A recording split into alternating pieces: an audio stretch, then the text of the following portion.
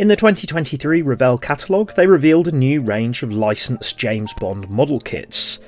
You can see the link to the catalogue in the description down below. The first one is the 71 Mustang Boss, featured in the film Diamonds Are Forever. This is a level 4 kit with 129 parts and will also be available as a gift set. In Diamonds Are Forever, the car featured a notorious continuity error, where the car entered a small alleyway on its right wheels and then came out on its left. This kit is actually a reboxing of the brand new Mustang Boss in 1/25th scale from Revell.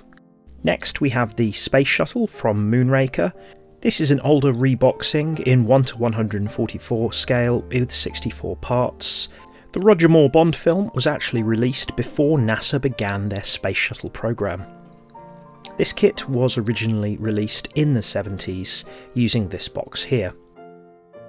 Next we have the Citroën 2CV used in the film For Your Eyes Only, also a Roger Moore film. This has 126 parts and is level 4.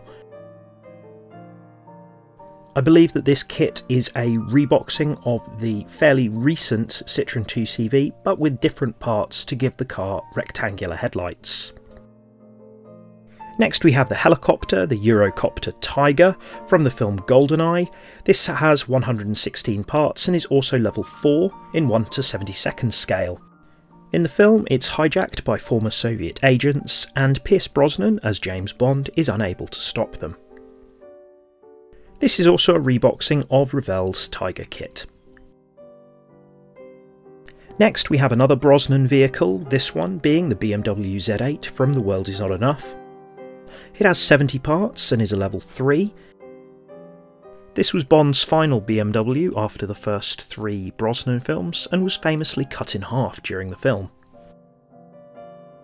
So here is the beautiful BMW Z8 in 1/24th scale by Revell. Now this was the standard release from back in 2000, but I actually printed my own James Bond number plate decals to add to this one. It goes together really nicely. There's no engine detail on this one, but you do have some detailed undercarriage there. And there is the optional roof part, which doesn't go on very well with this section here, so you'd need to remove that if you wanted the roof. I believe that this one will be released just with the additional decals to make it the James Bond car, but obviously you could then buy that and put your own decals on as well. Got movable steering at the front and chrome parts as well.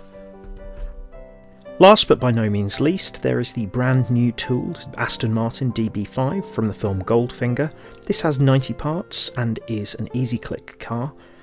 This was most famously used by Sean Connery in Goldfinger, but has been since used by other Bond actors such as Brosnan in GoldenEye, and most recently Daniel Craig in No Time to Die.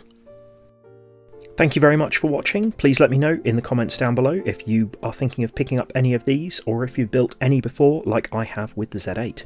Thanks a lot, and I'll see you soon.